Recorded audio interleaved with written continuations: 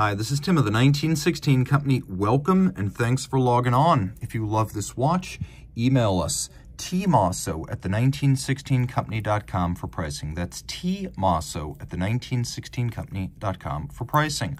Launched in 2016 and discontinued, this is the extremely inventive and I would almost say category-defining Vacheron Constantin Overseas World Time. Full integrated bracelet steel sports watches with world time displays are very unusual.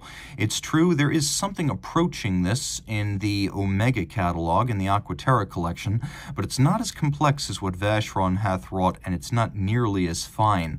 This is the biggest of the overseas collection. You're going to find that if you want something rivaling the wrist presence of an Hublot Big Bang Unico or an Audemars Piguet Royal Oak Offshore, this is going to get it done. At the same time, it is both brains and brawn because it uses a different approach to world time that acknowledges there are, in fact, more than 24 time zones in the world. Most world timers don't do that. I'm going to show you how Vacheron does. So 43.5 millimeters in diameter in steel. It's 12.8 millimeters thick, so it's not all that thick. Lug to lug, if we're just measuring the case, it's 50.8 millimeters, and then if we measure the first link on each side, the total rigid distance across the wrist is 56.4. So I'm going to put this on my wrist now. My wrist is 16 centimeters in circumference. It really is a very unusual thing. Lange, Patek Philippe, Audemars Piguet, most of the boutique independents, they really don't have anything like this. And you might be surprised that at my wrist size, it fits beautifully. Take a look at that. The bracelet links are actually curving out on each side, suggesting you might even be able to wear this on a slightly smaller wrist. Being under 13 millimeters with a sloped bezel, it will fit underneath the cuff, maybe even a dress sleeve. Being a Vacheron, it's becoming of this watch to be compatible with formal attire. But remember, it's also 150 meters water resistant with a screw-down crown and 25,000 ampere per meter anti-magnetic. So there's a great deal of toughness built into this watch. There's also a lot of cleverness. So let's start with one of the standout features of the third generation Overseas, and it is the quick release system. Now, I don't have the nails that I normally do, so let me see if I can do this. I've got to, unfortunately, manicure my nails for these videos, so I don't have a lot of them. But there's a little pull tab on each side that allows you to quickly remove the bracelet. And this is important because the watch comes with two straps, one in rubber, one in leather, alligator leather. And then, because this clasp stays with the bracelet, there is a second deployant clasp that comes with the watch to be used with the straps. There is a quick release system, so you can attach and detach that clasp from the straps. And so this is just a brilliant system. It is full of thoughtful details. Check this out. On each side of the clasp, you have a sleeved and sliding, snap-in, snap-out, 1.5 millimeter tool-free adjustment. It allows you to make small changes, neither, to fine-tune the fit when it's on the wrist. You can see it's a twin trigger, double fold, so very secure unless you press both triggers. The Maltese cross is the logo of Vacheron. You'll find it everywhere here. It's the motif of the bezel, the motif of the center of the links. It is the motif you will find on the crown. You will find it on the case back. And then you will also find it on the dial. So we're getting ahead of ourselves right here, but let's talk about this bracelet because there's still a lot to unpack. See how every single link on both sides of the bracelet's removable? That gives you a lot of flexibility in sizing. And look at the finish. See how this rolled, expanding bevel along the lug hood continues perfectly down the shoulders of the links? Outer faces are polished, the tops are satinated, but look at these intricate interior angled polished facets. Really thoughtful hand finishing that is laborious and time-consuming. So a lot of impressive craft art went into this watch. Again, you need to have bigger nails than I do. You can see I've clipped my nails down to stumps for your viewing pleasure here. But the back of the watch, a few things that you don't get on previous generations of the Overseas. First, a display case back. Second, a manufacturer movement. Third, Geneva hallmark.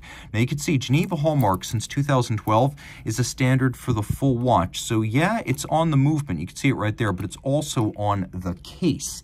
And so it's a standard for the entire assembled watch of fit, finish, materials, and aesthetics. We've got a rotor here made of 22 karat gold, no pennies pinched, not 21 karat, not 18.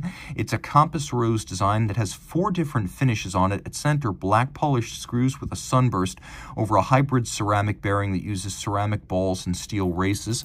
This is the automatic caliber 2460 WT for world time. 40-hour power reserve. It has a 4 hertz beat rate. It is adjusted in 5 positions, which is the high horology and chronometer standard. And it pivots on 27 joules. Now, it also features the world time complication with 37 distinct zones, but it's got a feature you won't find on some of the more, quote, deluxe overseas movements. This has hacking seconds, which the self-winding and its caliber 5100 cannot match. So advantage world time. I'm just going to put all this back together real quick here. The finishing on the movement's second to none, but so is the finishing on the dial. You can see the brushed, raised and relieved metallic continents there. This is a Lambert projection. And then outboard, we have a couple of different lacquered sapphires. So there's one lacquered sapphire that's shaded over the center that shows you the places where it's roughly day. That's the lighter shaded portion. And the places where it's roughly night, the darker shaded portion opposite of that. We have another lacquered disc that sits on top of a sunburst metallic dial, so you can see the sunburst, but then you can also see these floating city names. Those are all lacquered on. There's also a lacquered disc, the 24-hour reference ring for the cities. Now you can see right now I'm in La Paz, and you put your reference city. There's a little index to remind you. Down at 6 o'clock, the other way you can remember is that your reference city is the one that's right side up, so clearly we're not in Beijing, but you can easily gauge, for example, what the time is in La Paz. You can see that we are at about 11:20. And then you can see that we are the exact opposite of that. We are 11:20 p.m. in Beijing. And that's exactly how it works. You read the hour next to your reference city, and you get maybe 11:21 right there. So you can see it's 11:21. And this is one of the few world time systems that can actually process the non-standard time zones. Now, the way this works is you just read the reference city next to the hour adjacent, and then you read the minutes at center. This is the Louis Cotier system, first invented by that watchmaker and adopted by others starting in the 1930s.